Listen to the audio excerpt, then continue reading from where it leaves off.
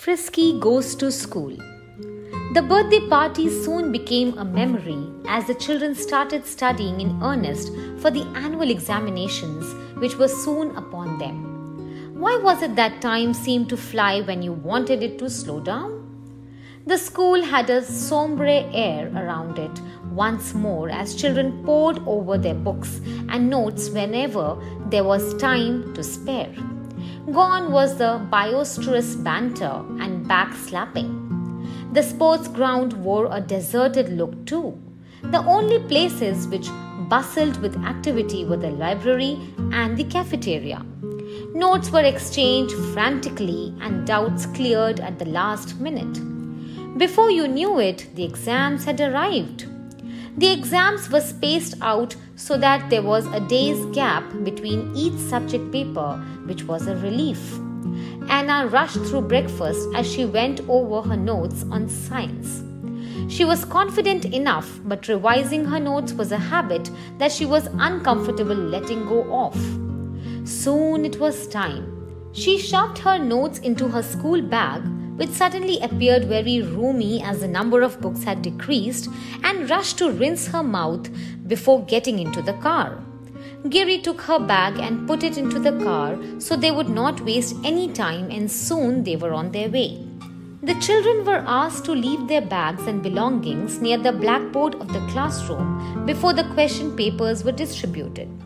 The exam commenced quite uneventfully as every child, including David, was engrossed in attempting to answer as many questions as they could. There was pin-drop silence in the class. The only sound that you heard was that of the fans overhead, of which there were two. Sister Agnes was the invigilator, and just as she was about to settle down into a short reverie, she thought she heard a soft mewing. She looked around but could see nothing, and so she assumed that she must have been mistaken. There was that sound again, and lo and behold, one water bottle fell to the ground, revealing a little kitten staring with bewilderment at the strange surroundings. Sister Agnes let out a shriek, and the little kitty jumped and ran towards the window. There was mayhem in the classroom as the children yelled and jumped. Anna was shocked out of her wits. She sat there, pale-faced, as she saw little Frisky running amok. How had this happened? Poor little Frisky made a dash for the door and shut out of sight. Anna was mortified. What if something were to happen to her little pet? Sister Agnes had noticed the tiny red ribbon around Frisky's neck and wanted to know whose pet this was. Anna raised her hand and softly apologized, saying she did not know how Frisky had gotten into her bag, as that was where she had emerged from. Sister Agnes' stern face softened as she looked at the stricken girl. She believed Anna and told the class to get back to their question papers while she tried to arrange help to trace the kitten. A couple of office boys were summoned, as well as 3 sweepers, and they were tasked with looking for the wayward kitten. They dispersed in different directions and looked into various classrooms with little luck, till there was a yell heard in one of the toilets. They ran towards the sound only to see Frisky dash across the corridor and down the stairs. The poor little creature was frightened out of her wits. These 5 adults were no match for the nimble kitten, and once she hit the grounds, they lost sight of her. Anna found it exceedingly difficult to concentrate on her paper and somehow got through with answering as best as she could before submitting her answer sheet to Sister Agnes and requesting her for permission to go and look for Frisky. The truth be told, Sister Agnes was a little worried as well, as there was no news of the kitten yet. She prayed that the little one was still on the school premises and not in any danger. Anna quickly retrieved her bag, shoved her pencil box and scale into it, placed it at the back of her wheelchair, and went in search of her little feline friend. She saw the 5 men on the ground floor and headed out towards them. As she approached, one of the boys named Paul saw her and told her that they were trying to trace the kitten. They had seen her head towards the trees near the cafeteria but were not sure if she was still there. Poor Frisky. She must be frightened and hungry, thought Anna. She headed in the direction that the men pointed to, softly calling out to Frisky. Her wheelchair wobbled over the rough ground as she bumped across a rough patch. As she approached the little cluster of trees, she paused and listened while gently calling her name. Frisky, Frisky, come here, girl. There she heard a soft mewing. Anna's heartbeat increased as the excitement got to her. Oh, Frisky, she called out to the kitten again and heard a feeble but louder response. She approached the tree that she thought the sound came from and peered into the foliage. There she was, perched on one of the branches, hunched up with fear.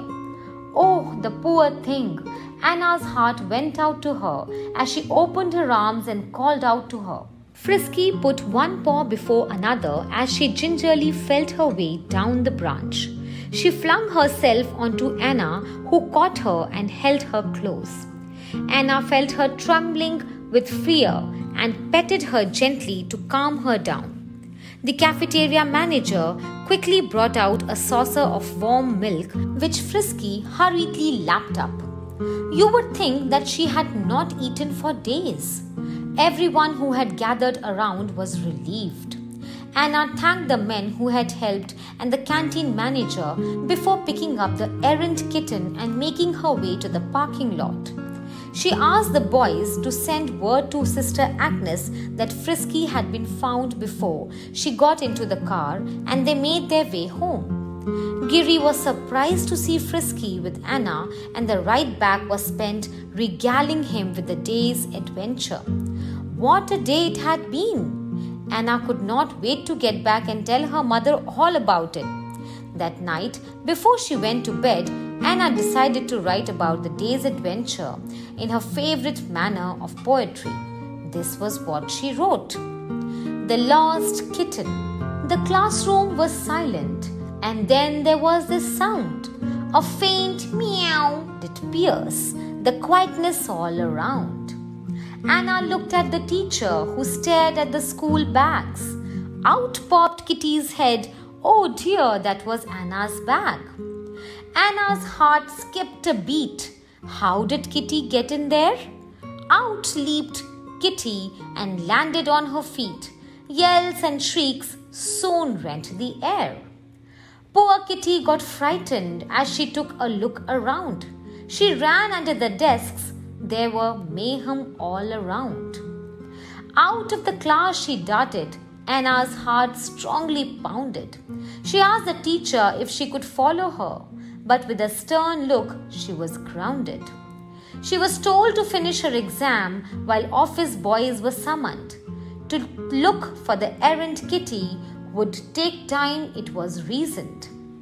Anna rushed through the test and implored beseechingly. The teacher agreed to let her go, although reluctantly. Everywhere in the building did Anna and the boys look, beneath the staircase as well as every corner and nook. Nowhere was Kitty to be found, and they soon reached the end of their search. At last, they decided to scan the grounds. A branch of a tree was where she was perched. She looked down upon them, trembling with fear. Anna called out to her lovingly as she drew her wheelchair near. It was a bowl of warm milk that seemed to do the trick. The hungry kitty sprang into Anna's lap real quick.